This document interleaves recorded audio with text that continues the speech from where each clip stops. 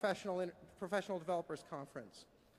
But the times there are changing, and I think that one of the great the aspects of all of today's sessions and this conference as a whole is that the internet platform brings about all sorts of opportunities for developers to support these new standards and to create new applications that broaden the market greatly.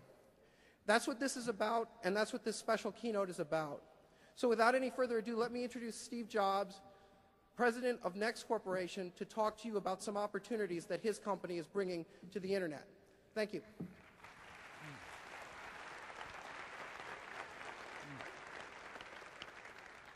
Good evening. Thanks for coming tonight. I wanted to spend about 30 to 45 minutes talking about web objects and going into a little more detail. Of course, there'll be even more at the technical session tomorrow. And then try to answer any questions which might come up.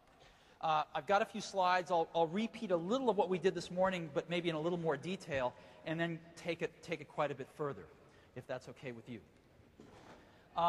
It's 7 o'clock at night, so please feel free to give me lots of feedback if you don't like something, or occasionally if you like something. So web objects, we all heard about that this morning. Web objects is server-side software on the web. And we view the web as sort of filling out Act 1 and entering Act 2. And Act 1 was clearly the web browser and static publishing. And, you know, you can look at a plethora of wonderful websites. This is Next's up here. You know, here's Microsoft's, as I'm sure know and love. Here's Intel's.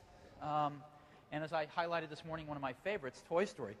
And we've come an incredible distance with static publishing. It's amazing what we can do with such a simple, pervasive metaphor.